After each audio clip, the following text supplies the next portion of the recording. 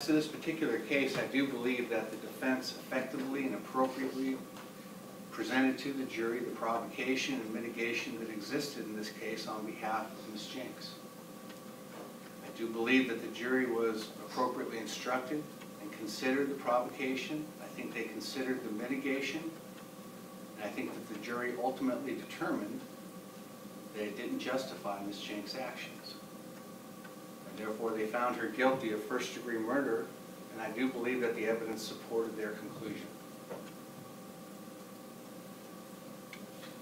In this particular case, she is presumptively ineligible for probation pursuant to Penal Code Section 1203E3.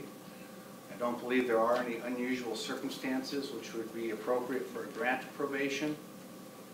Even if she were eligible for probation, I believe under Rule 4.414B2 that her prior performance was unsatisfactory and probation would not be appropriate in this case.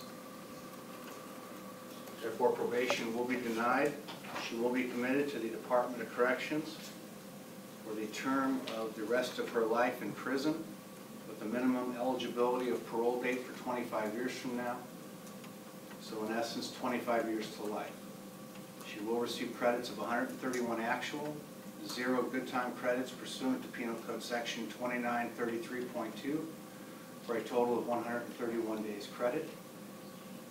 She is ordered to pay a restitution fine in the amount of $300, an additional restitution fine in the amount of $300 to be stayed and remain so unless her post-release supervision is revoked. I will strike the court security fee, the ICNA fee. I will order that restitution be paid to the family in an amount to be determined at a later date by the court. I will also order that the Victims' Compensation Program be paid an amount of $2,690.40 pursuant to claim ending 924. All other claims will be reserved as well. Does she wish to waive her presence, Mr. Carlos, if there is a future request?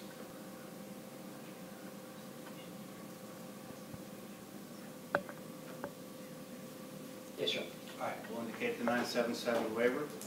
She is to submit to DNA testing pursuant to Penal Code Section 296.